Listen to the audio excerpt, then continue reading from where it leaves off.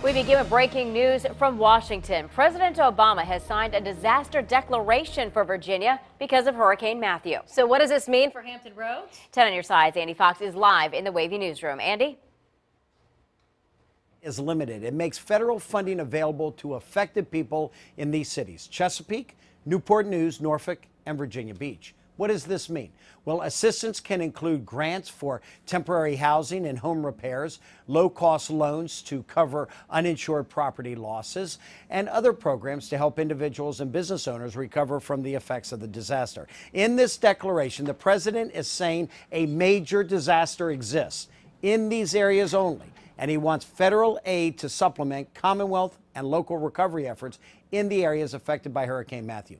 FEMA said additional designations may be made at a later date if requested by the Commonwealth and warranted by the results of further damage estimates. Now, here's the real important thing. We want you to go online to wavy.com to find out how you can apply for assistance.